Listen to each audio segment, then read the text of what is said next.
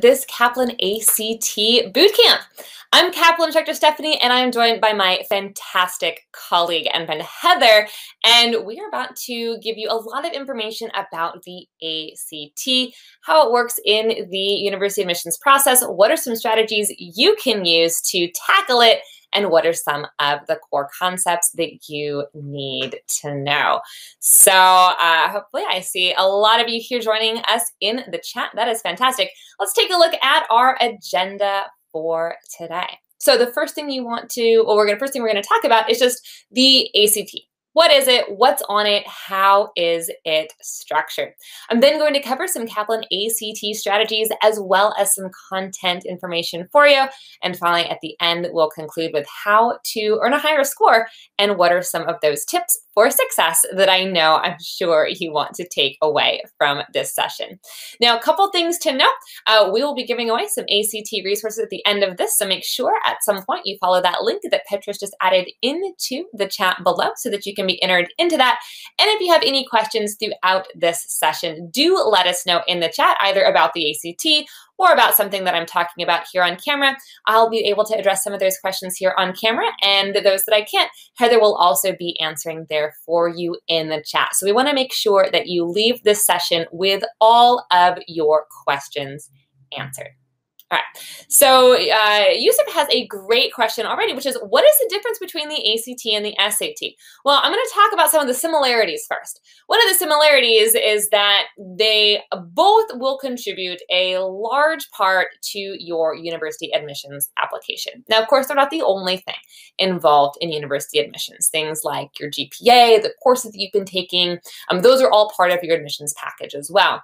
But a low score can be detrimental to the ability to get accepted into the schools that you're looking at. So you want to make sure that you have a high SAT or ACT score. Most universities accept either one. So you do want to be putting your effort into the test that you feel you're more comfortable with, that you're more confident on, and that allows you to showcase your talents the best. So of course, a high score doesn't guarantee admission either, but a higher score does give you an opportunity to have that admissions committee look over the rest of your application and give it the attention that it deserves. Okay, now here's how the ACT is structured. This is a little bit different from the SAT. Now, the ACT starts with an English test. It's 75 minutes long and it's 45 minutes in length. This is going to cover things like standard English conventions, as well as things like being consistent with tone, transitions, and the overall structure of writing. This is very similar to an SAT. Where you're going to have a writing and language component. Now, here's the biggest difference between the ACT and the SAT. It has to do with math. On the ACT, math is 60 questions in 60 minutes. You have about a minute per question. You are allowed to use a calculator for every single question. I see a lot of you have the same question about the ACT and the SAT, so I'll kind of incorporate some of that as I go through this ACT structure. Now, the SAT, you have a part where you don't get a calculator.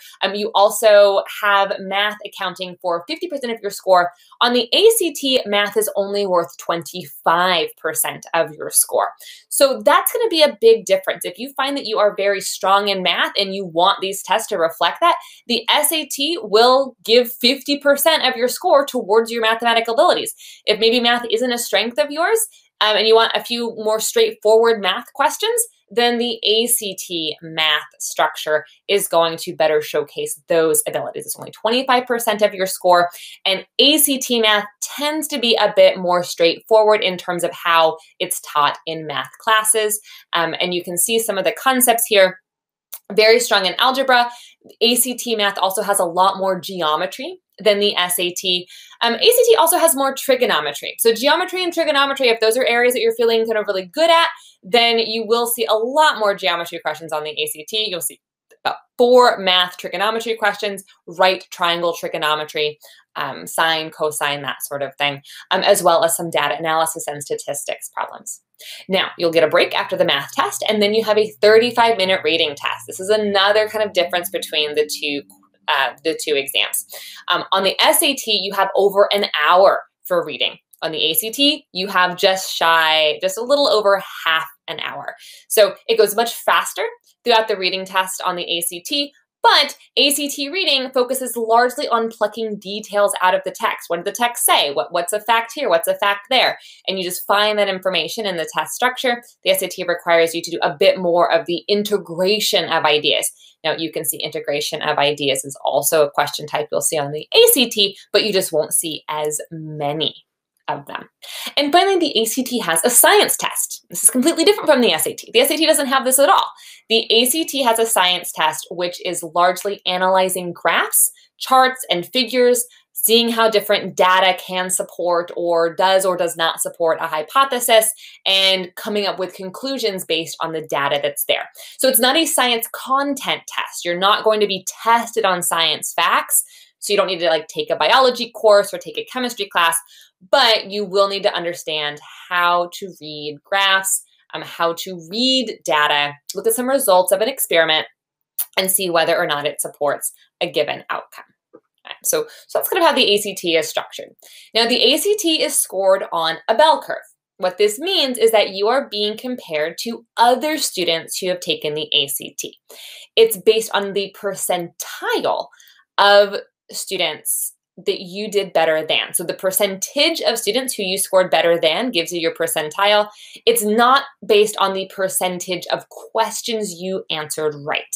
Now, of course, those two things are going to be related, right? If you answer more questions correctly, you will do better than more students. But there's not a direct one-to-one correlation between the number of questions you get right or wrong and your ACT score. It has to do with how many questions other students got right or wrong and where you kind of fall in line. So you can see here the median score, that mathematical average, is about 20. So that's the average score.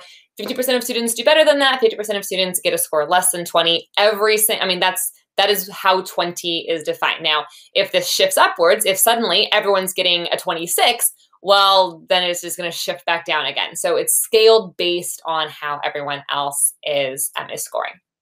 And so these are quite tightly clustered. You can see just getting a few more questions correct can move you up over that bell curve pretty significantly. So I see some of you are asking for some of these strategies. Well, let's talk about them, because that is what's going to enable you to leapfrog over thousands of other students. So let's talk about some of those Kaplan methods and some of the content you're going to see on test day. Now, let's first start with the ACT English test. This is the very first test you're going to see. Now, here's our Kaplan method for ACT English. You're going to read the passage, the entire passage, not just bop, bop, bop, bop, boop around from underline section to underline section. But as you encounter a question, you're going to stop. So you're going to read until you hit a question, and then you're going to stop, and you're going to identify the issue that's being tested. Now, you can know what the issue is in a couple of different ways. One way is to practice, to prepare, and to have some instruction on what's on the ACT, and you'll know exactly what is and what isn't tested on test day. So one way is just to know what's on the test. For instance, things like commas and subject-verb agreement and wordiness, those are issues that are tested. Things like, do I think it sounds right? Could I make it sound better? Do I think this is interesting, or could I rewrite it? Those are issues that aren't tested on ACT English. So that's one way to know, which is what is and what isn't tested. And the other thing is to look at the different answer choices. What changes between each of those different answer options? If it's changing a punctuation mark, well, then that question is probably testing punctuation. If it's changing a pronoun, well, that question is probably testing pronoun agreement. So that's how you can figure out what the issue is. Now, once you know what's being tested and what the problem is, get rid of any answer choice that doesn't fix the problem or that doesn't even address the issue. And of those that are remaining, plug them in. And you want to select the one that is grammatically correct. Has to be grammatically correct, right? But it also needs to be concise. Now, being concise means it's the shortest way of conveying the same information. It can't just be the shortest answer option because you took out half of the words and are not telling us anything anymore. But it's the most concise way, it's the shortest way of saying the same thing. And of course, what you're saying has to be relevant, it has to be on topic, it needs to be consistent with what's being discussed in the passage, it needs to be consistent with the style and tone that has already been written. So that is how you're going to approach every question on ACT English. So let's review some of the issues that are on that part of the test. One issue that comes up quite frequently is subject-verb agreement. We know that a verb has to be conjugated to match up with a subject, both in person and in number. Number meaning it's singular versus plural. Person meaning, well, we don't want to personify things, so it has to be a verb that kind of matches up with the right kind of object that's doing the action, and we also want to make sure we don't have any pronoun shifts. Now, this makes sense when our subject and verbs are right next to each other. The apple tastes delicious, apples taste delicious, tends to be, at least if we are a native English speaker or if we are a fluent English speaker, these tend to get our ears like on fire. If I said, the apple tastes delicious, you're like, no, the apple tastes delicious. So when the subject and the verb are right next to each other, our ears tend to pick up on that problem. However, on the test, the subject and the verb aren't always right next to each other. And that is when you have to use your eyes. That's when you actually have to go back and say, okay, what is doing this action? What is the subject for this verb? Because they probably aren't going to be right next to each other. You'll have lots of other words in the way, either because of something like this. The chair with the cabriole legs is an antique. This is a prepositional phrase that's describing which chair we're talking about. But notice how we're talking about just one chair. What is an antique? The chair, not the legs. So that's why we have legs is. It's because the chair is. And so that is why we want the singular conjugation there. Another place where you find the subject and the verb separated are on opposite sides of a non-essential phrase, demarcated out with commas. So anytime you have two commas and you have a verb right on the other end of that, always go back when you see a verb underlined and double check what the subject actually is. Now, a couple things to know. If you have a compound using the conjunction and, something that compound is plural. Celia and Taylor, they are in the running club. But if you use either or neither nor, you don't have a plural. That remains singular. Either Celia or Taylor is. Celia is or Taylor is, one of them is. Neither Celia nor Taylor is. No one is in the running club. So only and makes it plural. Now, another place you want to look for agreement is with pronouns. Pronouns also need to agree with whatever noun they are replacing. They need to match up in both person and number, first person, second person, third person, singular versus plural, and also with gender. Now, on the ACT, you can have feminine, you can have she, Yvonne, she raised her hand, my sister, she raised her hand, he, my brother, he, my father, he. We could have neutral, the rain, it, or if it's unspecified, we have to use a singular, unspecified phrase. So if a traveler is lost, I don't know who this traveler is, so I have to use the entire phrase he or she. They is always plural on both the ACT and in fact the SAT. So they is always plural on these types of tests. Now, this does differ from the way we often use it in spoken or colloquial English. If I say, the cashier at the store, they gave me too much change back. Our ears don't think that there's anything wrong with that. And there isn't anything wrong with that we use it that way all the time. But on the test, they, them is always going to be plural. So if you want to have an unspecified gender, you need to use he or she or him or her, the entire phrase of both of those singular pronouns. Now, modifiers also have to agree. So you can see there's lots of agreement issues here on the test. And a modifier is just any word or phrase that describes some other part of the sentence. We have different types of modifiers. One type is an adjective. Adjectives describe nouns. So Ian conducted an efficient lab experiment. Lab experiment is a noun. It was efficient. That's our adjective. But if I want to describe how Ian conducted his lab experiment, I would use an adverb. Adverbs describe everything else, anything that's not a noun. So Ian conducted his experiment efficiently. And again, most adverbs have that ly. Not all. There are a few adverbs that don't. It was, a very Strong wind. Very is an adverb in that case. But most adverbs have the ly. So remember, adjectives for nouns, adverbs for everything else. So let's put some of this into practice.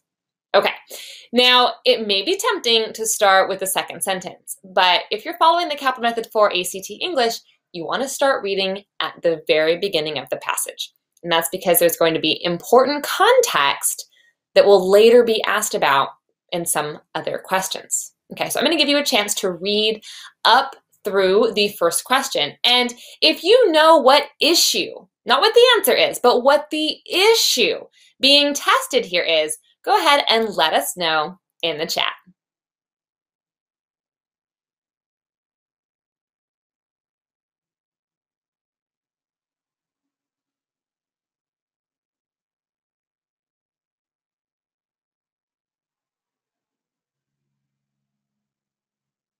All right, we have a verb underlined. So when you have a verb underlined, there's a couple things you want to check for. One of the things you want to check for is agreement. What lacks in emotion? Well, we see that this verb is right next to the word lyrics, but in fact, that's not the subject that this verb is referring back to. It's music. The music that's being described as without lyrics. The music is lacking in emotion. So this isn't exactly, as Alicia says, this is a subject-verb problem. So we have a singular subject, music, so we want a singular verb conjugation, is, and that is answer choice C.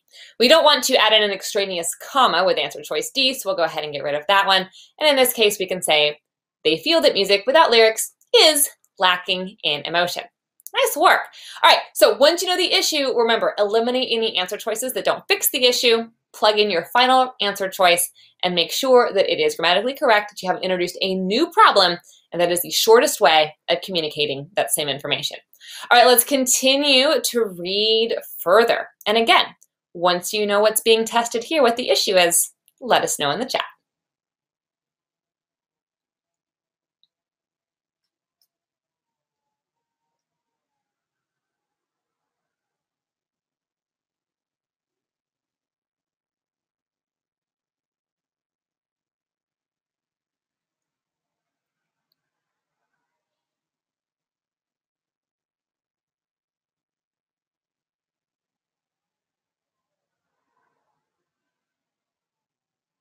Well, in this case, we have pronouns underlined. We have him or her. And we can see in our answer choices, we have the option of making that plural, them. We could change from an objective pronoun to a subjective pronoun, he or she, or we could make it singular, him. So we need to go back and say, okay, what are these pronouns referring back to? I was among those who. So those who thought classical music wasn't for those people, they are plural. So we want a plural pronoun here. And we only have one plural pronoun option. That's answer choice G. So we're going to get rid of F. Remember, him or her is the phrase that you use when you're talking about a singular person who just has an unspecified, we don't know who they are. But in this case, we're talking about lots of people. All those people who don't think classical music is for them. So we are going to eliminate any of our singular options, and we're going to choose answer choice G. This is indeed a pronoun agreement problem, as Alicia says, maybe pronouns, because we have pronouns underlined. And that's a good way that you can learn to identify the issues. All right, let's take a look at another one here. Okay, now we have a different type of word underlined. I'm going to give you a chance to read up through it. Go ahead and tell me in the chat, what do you think the issue being tested here is this time?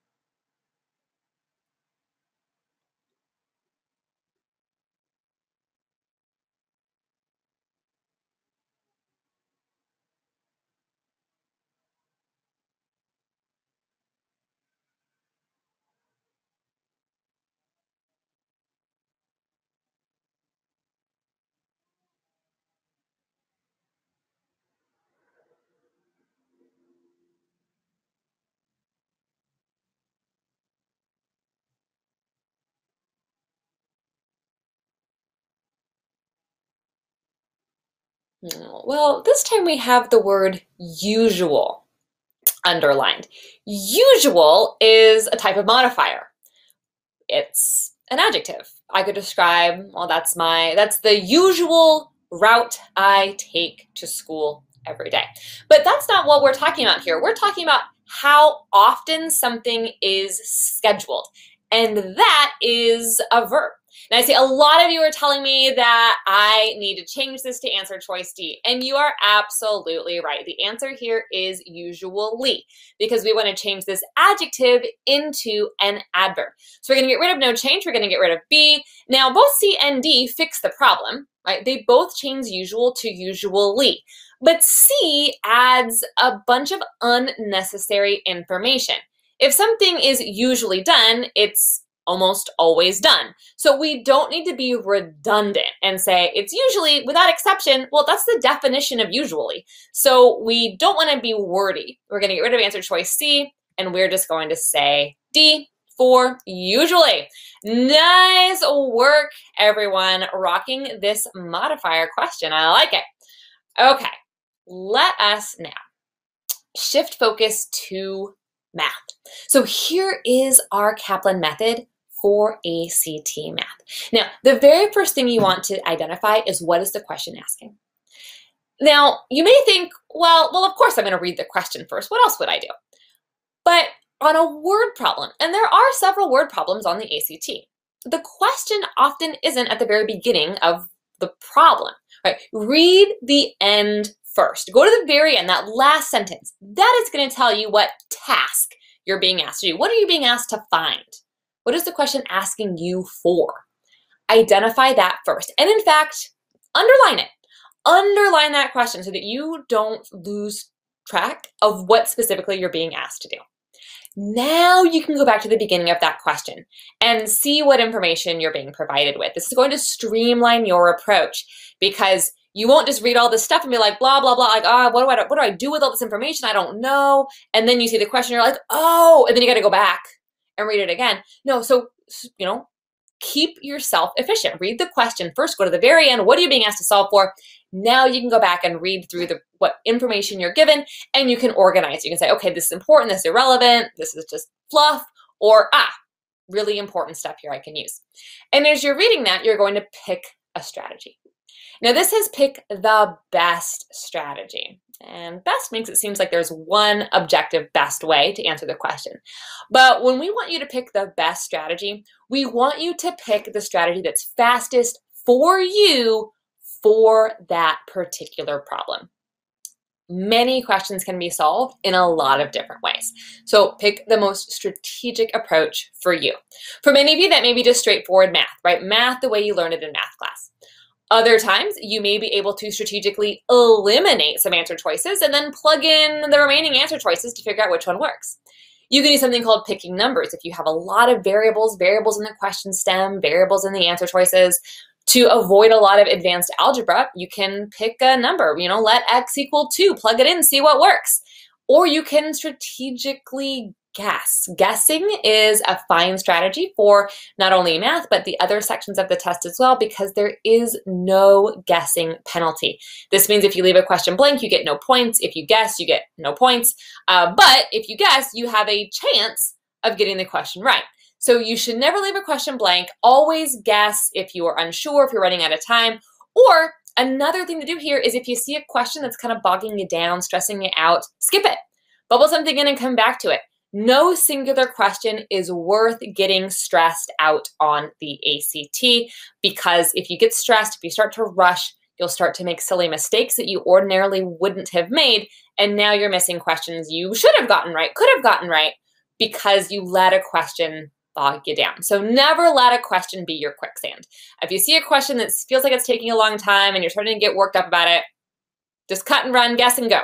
There's no reason to let any question get in your head. And finally, look at our step 4 here. This is the last step of the Kaplan method for math.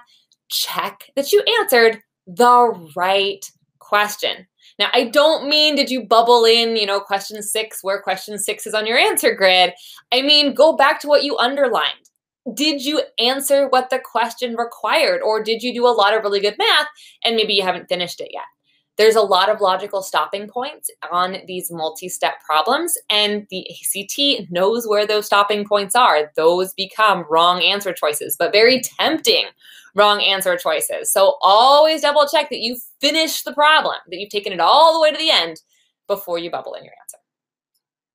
Now, as I mentioned when we went to our ACT overview, geometry is a large component of ACT math. So we're going to do a bit of a geometry overview here, just brushing off the dust of some of these concepts that for some of you, it may have been a while since you have reviewed this. For others, this may be quite fresh. So let's take a look.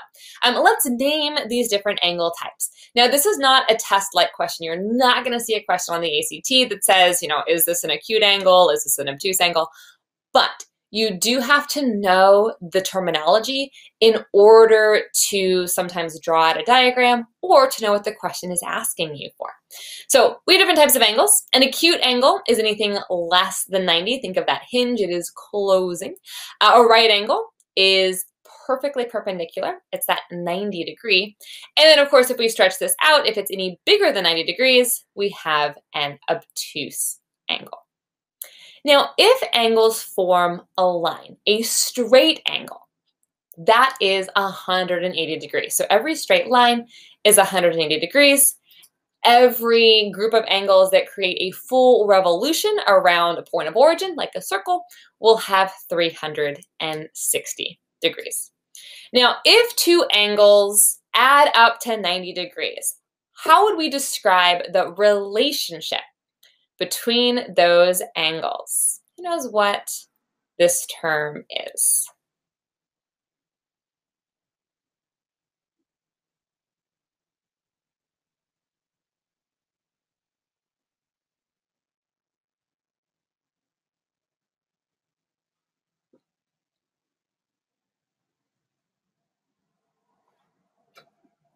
Well, we would describe two angles as being complementary if they add up to 90 degrees. So complementary with an E, we're not giving, like, oh, what a beautiful angle. Not giving them compliments with an I, but they are complementary with that E, as Yusuf says. Great work. All right, got another one for you. So if they add up to 180 degrees, then how would we describe the relationship between those two angles if they form a straight angle when being put together?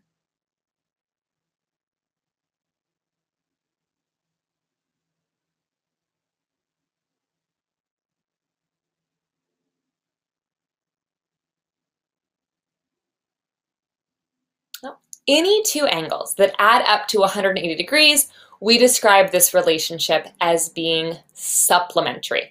Now, it's very important to note that complementary and supplementary angles don't have to be adjacent. Now, in my diagrams here, they are, right? The angles are touching each other. We can visually see that they create a 90-degree angle. We can visually see that they create a straight line. But supplementary angles, as Alicia and Yusuf have titled this, they don't have to be touching. In fact, when we see parallel lines cut through a transversal, you create lots of supplementary angle pairs, but many of them aren't touching.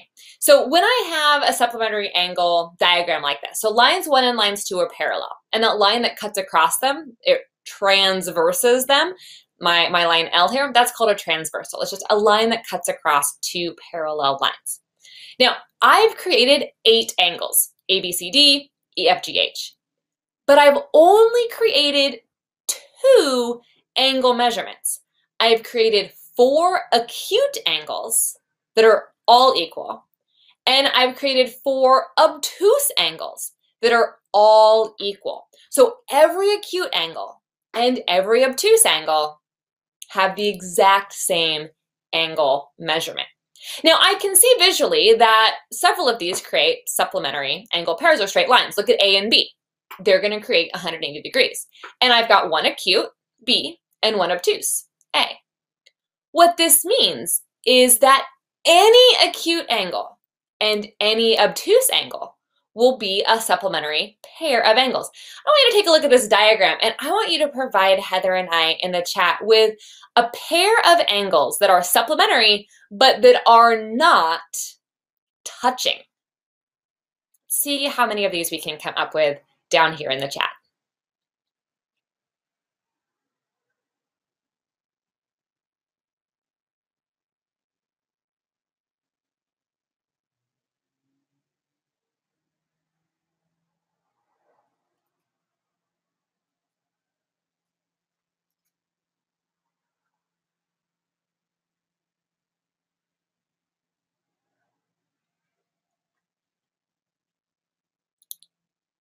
All right, we are looking for an acute angle and an obtuse angle, because any acute angle and any obtuse angle will add up to 180 degrees if they're not touching. So Karen gives us one here.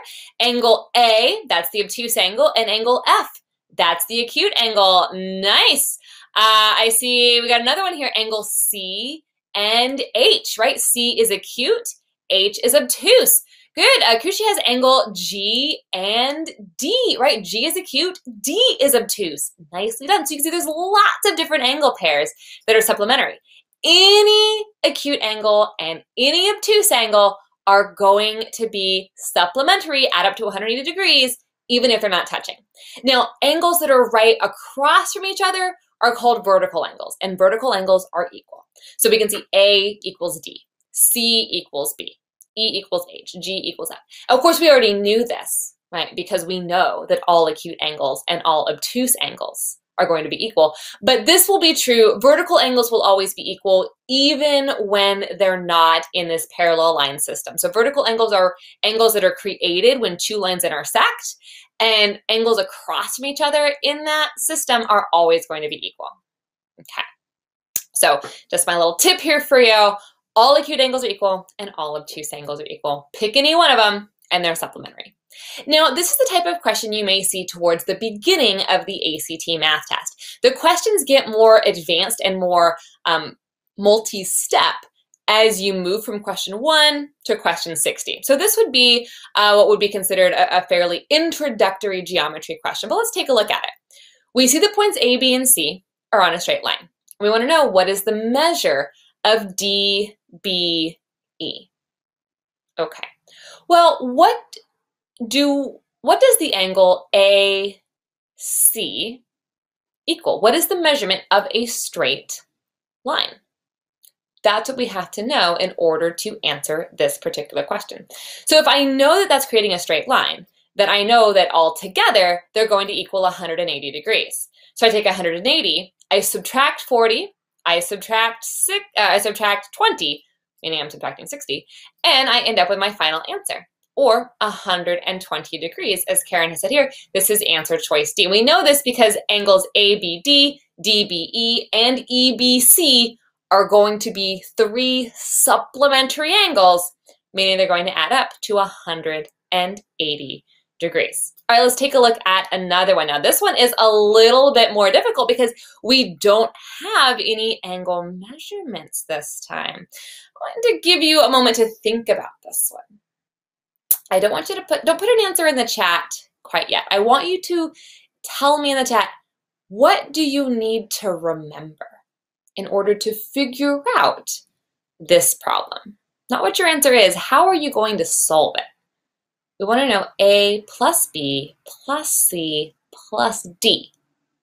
We don't have any angle measurements listed.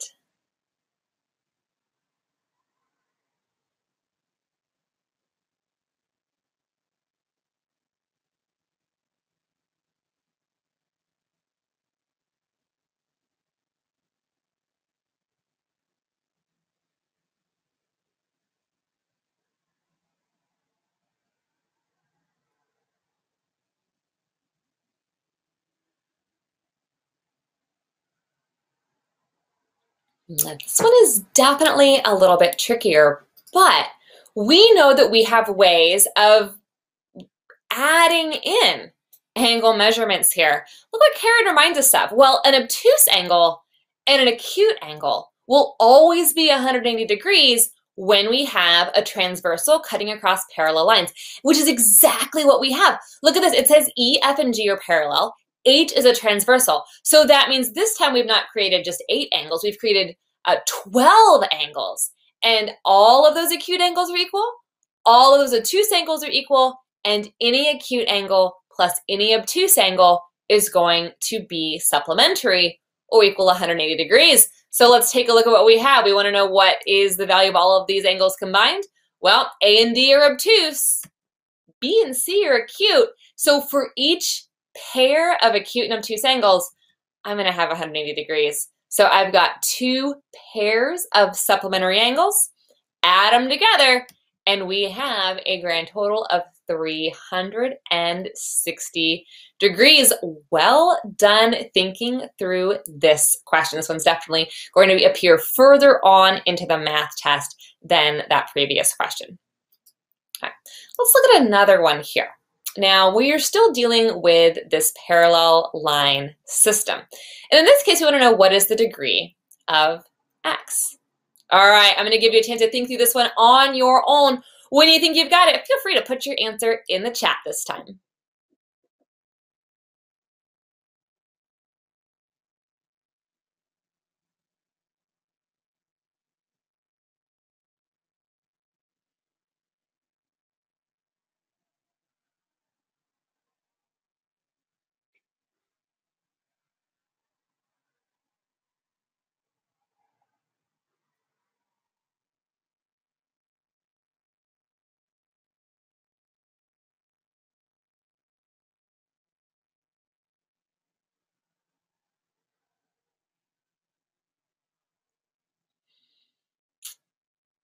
Very nice, very nice. Keep those answers coming in. So we know that every acute angle and every obtuse angle are going to be supplementary. Well, 40 is definitely acute. It's less than 90. So we already know that x has to be bigger than 90. It's obtuse. So even if we were just blindly guessing, we could still eliminate A, B, and C because x is an obtuse angle. So even if we're just guessing, we'd guess between D and E. But look at this, we don't have to guess. We know they're going to add up to 180 degrees, so we're going to take 180. We're going to subtract 40 from that, and we are going to get 140 as our final answer. I love it. Karen, Kushi, Alexa, Daniela, Alicia, Natalie, Cecilia, Leah, nicely done on this problem. All right, let's do another one. Okay, and again, I think this one, I don't want you to give me your answers yet. So I'm going to give you enough time to work through it. But what I want you to put in the chat right now, let's keep the chat spoiler free, is your thought process. And then once we've got the thought process, then I'll go ahead and give you a chance to put your actual answers in there. But no spoilers, no answers right now, just your thought process for question number 7.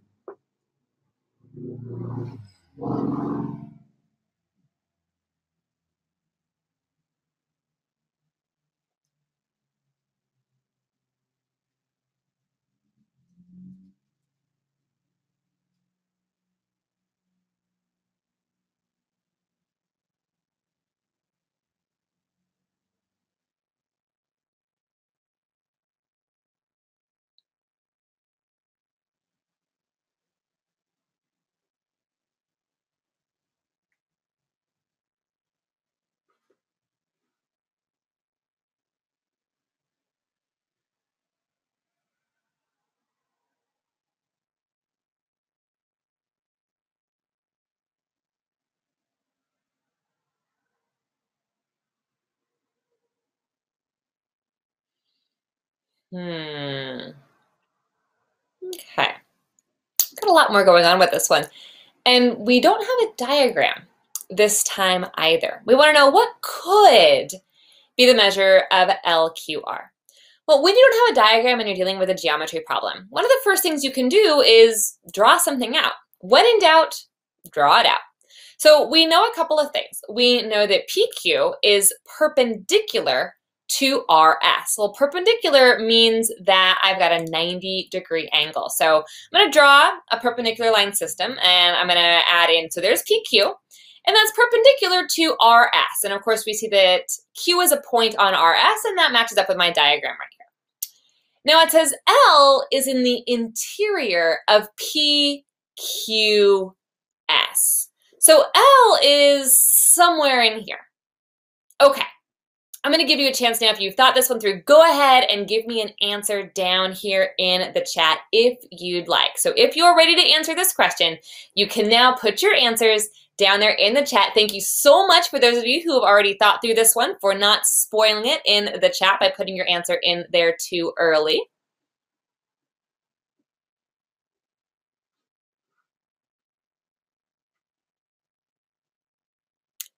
So this question is asking for LQR. Well, if we drew in LQR, what type of angle would you be creating?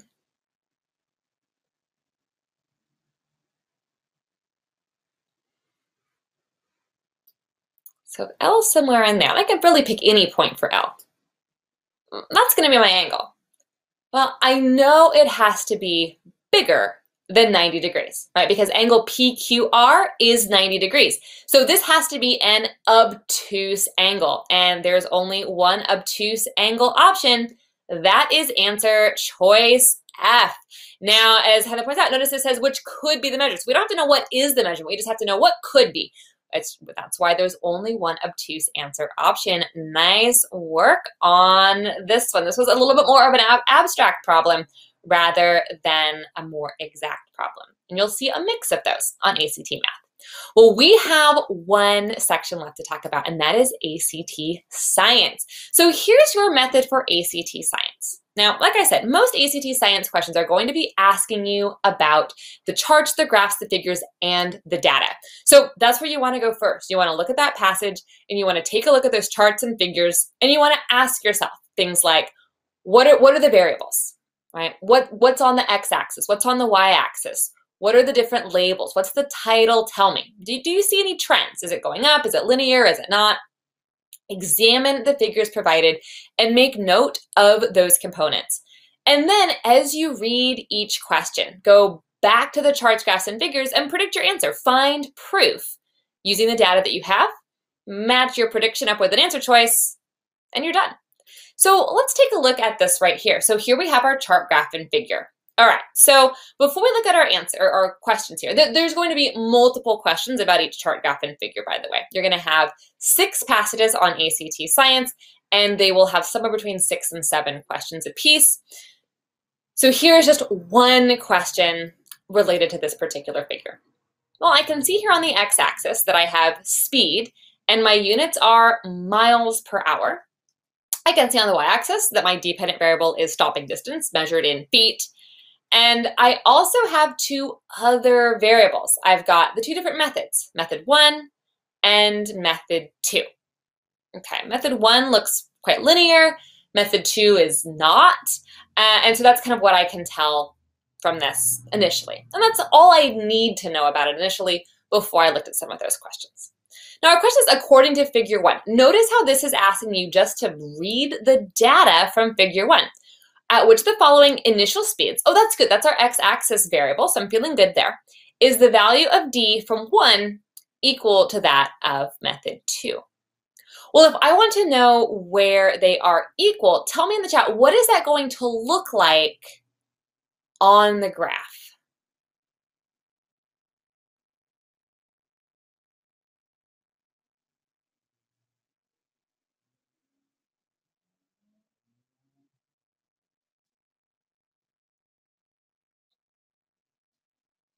Look, I want to know where these 2 methods are equal. I want to know where they are intersecting. So I'm looking for that point of intersection between method 1 and method 2. Exactly, Karen, exactly. So where they meet, that intersection point. And I can see that right here. There it is. They intersect right there. So now that I know where their point of intersection is, I just want to make sure that I'm answering the right question. What is their initial speed? So let's drop a line down to the x-axis and let's see what that speed is. 30 miles an hour. There we go. Answer choice B, or 30 miles an hour. Now let's say this question, let's look at another question. Let's say it asked, what is the stopping distance at 60 miles an hour? Or what would be the stopping distance at 60 miles an hour? Well, notice how we don't have any data for that. But what do you think you could do? If you were asked for the stopping distance of either method 1 or method 2 at 60 miles an hour, how would you solve that question?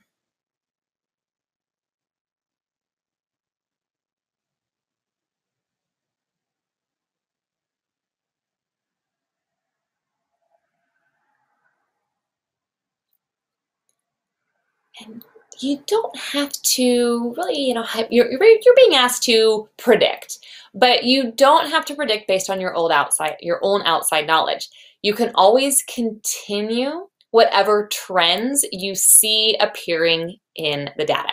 So if you were asked for something like a new data point, well, we can see here that method 1 is a line. We could just continue that line until we reach 60.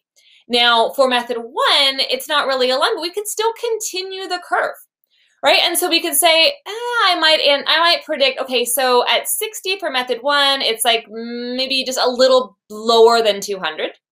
And there'd be an answer choice that was right in that range. It wouldn't be exact. Your answer choices wouldn't be like 196, 194, 198. It'd be like 150, 200, 300. I mean, and you can really see it'd be something maybe like 190. So you'd pick something that's right there in that range.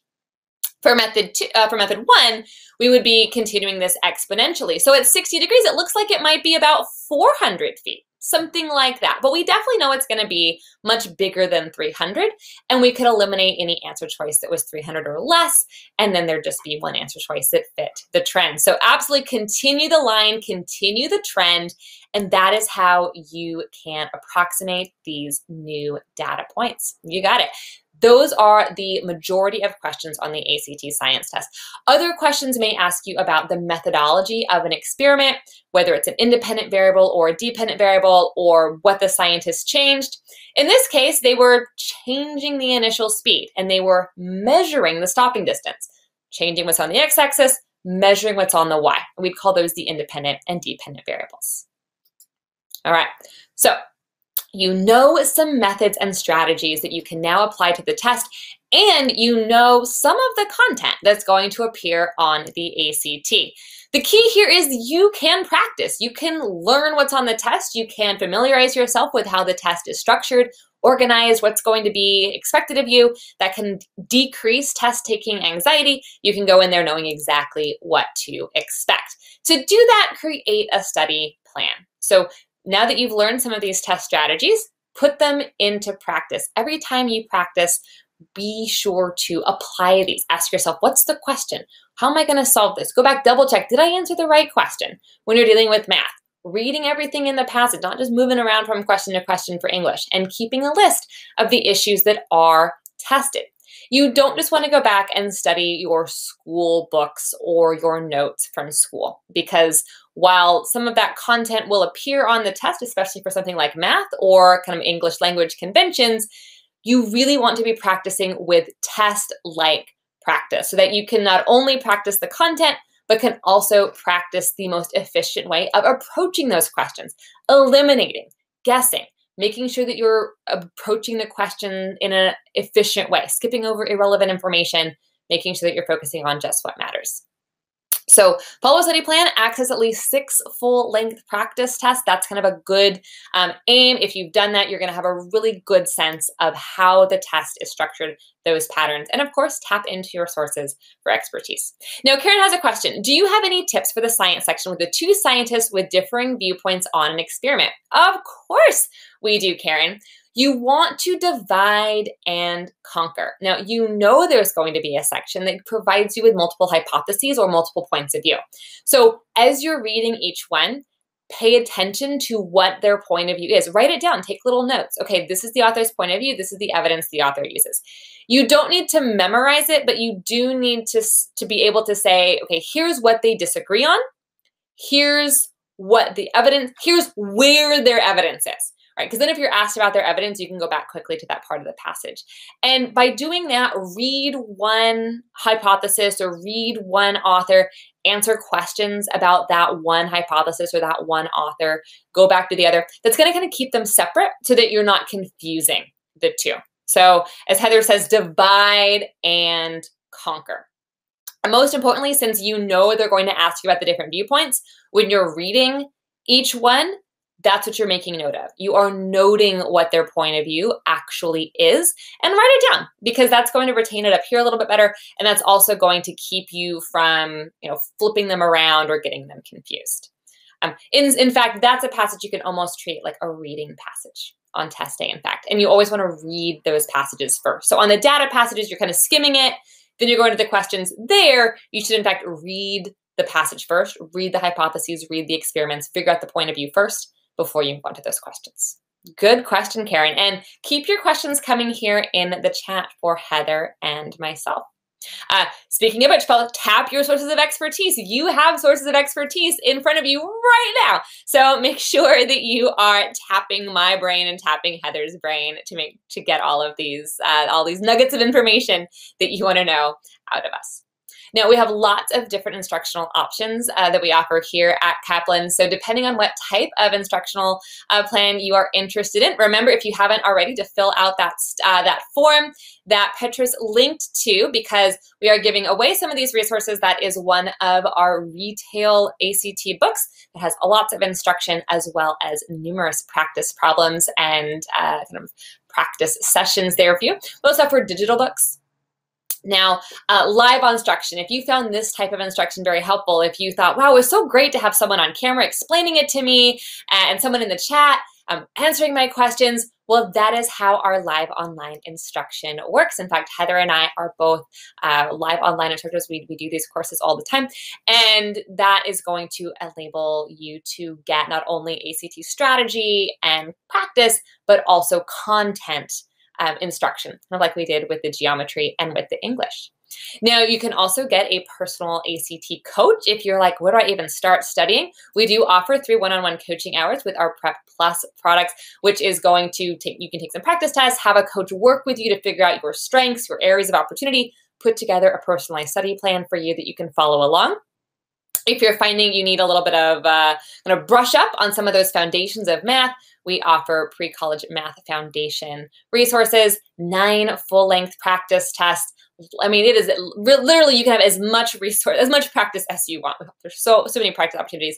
More than anything, we offer confidence. So confidence is key. We want you to be confident that you know exactly what to expect on test day. We also have something called the ACT channel. This is something that is, think of it as kind of like the Netflix of test prep. So we offer live sessions. You can drop into those. You don't have to pre-register. You know the schedule. You show up. You get to participate in the class. But there's also on-demand resources as well. So there's also pre-recorded instructional videos you can access whenever you like. And of course, these are also taught by our top live online instructors. This also allows you to really hone in on those areas you need focus on. So like, I just want to focus on geometry, or I just want to focus on trigonometry, or I just want to focus on punctuation, or I just want to focus on science passages or data interpretation. You can do that. You can just focus in on those sessions versus the others. Now, Daniela asked a great question. Is studying for the ACT the same as for the SAT? It's very similar. When you are preparing for one test, you are inadvertently learning a lot of the strategies and skills that cross over to the other test. Now, not 100% of that crosses over. So for instance, there's not a lot of geometry on the SAT, but there's a lot of it on the ACT. So that content doesn't carry over, but the Kaplan methods for approaching the different sections do. So if you have become very efficient at, say, the Kaplan method for ACT English, that's almost the exact same thing. That's the same strategy that's going to work for you for the SAT writing and language. So there's a lot of crossover, right? Conventions of English language don't change between the tests. How to interpret a reading comprehension passage doesn't change between the two tests. Algebra doesn't change between the two tests, nor does the strategic approach between the two. So yes, in fact, there's a lot of carryover. If you're studying for one, you're also preparing for the other. And then you just have to take into account those little nuances. The ACT has that science test, which the SAT doesn't. The SAT has some grid-in questions in math and some math content that the ACT doesn't, and vice versa. So there's a little bit of difference. Maybe about 20% of the content is different between the two tests. Great question, Daniela. And again, Heather's been providing this link in the chat. That's a fantastic link to go to, the SAT versus ACT comparison on captest.com. We do also offer a comparative practice test. It's a combo turbo test, so you don't have to sit there for 6 hours. You can, in fact, get a pretty good sense of both of those tests in about 3.5 hours of testing, which allows you to compare, which one do you feel more comfortable with? Which one do you feel better with? That's another great way to figure out which test is right for you. In terms of course types, we have different types of instruction. Live online through an interactive classroom tends to be really one you can access this in your pajamas. You don't even have to put shoes on to go get some instruction. That can be very useful. If you're someone who just wants to brush up a little bit, self-paced with a course book, you can work through some recorded instructional videos, get yourself that way. Again, if you want some one-on-one help, we offer private tutoring and coaching as well. Everything includes a personalized SMART report based on your practice test results. This is the number one thing. When people say, where do I start studying? Well, I don't know. I'd have to figure out where you're at right now to help you figure out where to start. You want to know your strengths, and you also want to know specifically where you're losing points. So you don't just want to say, I want to study math. That's way too big, right? Where do you even start?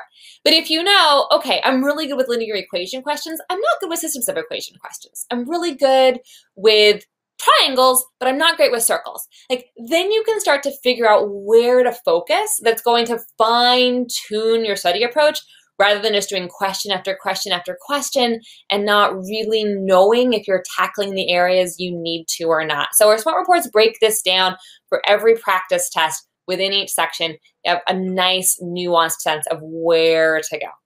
And here's just a nice overview of our different ACT course options. You can see they go all the way from self-paced, which is just pre-recorded lessons, all the way through private tutoring, which is 100% one-on-one, just completely with your own personal your personal tutor, personal instructor there. The ACT Prep and the ACT Prep Plus tend to be our most popular options. Both of these include the live lessons, so 18 instructional hours covering every asset of the course, as well as access to the ACT channel.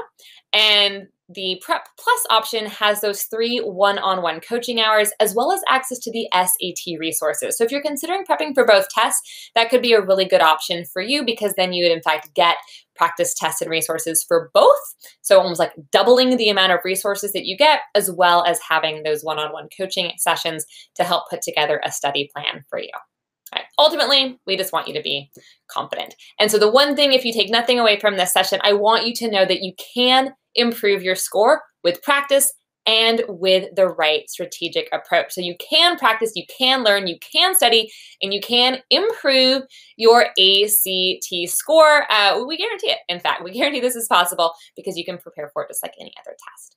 So let us know what further questions that you have for us. But I want you to thank you for joining myself, for joining Heather and Petros and I here for this Strategies for Success session. And let us know what further questions you have. And of course, you can find a lot of great information at captest.com as well.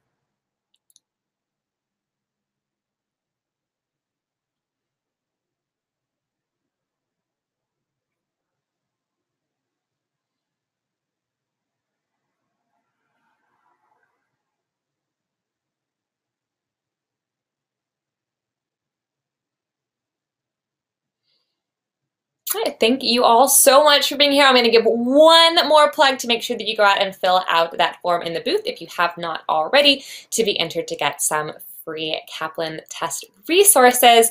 Best of luck as you prepare and study for your college and university entrance exams. And we hope to see you soon in one of our future events. Take care, everyone, and have a great rest of your week.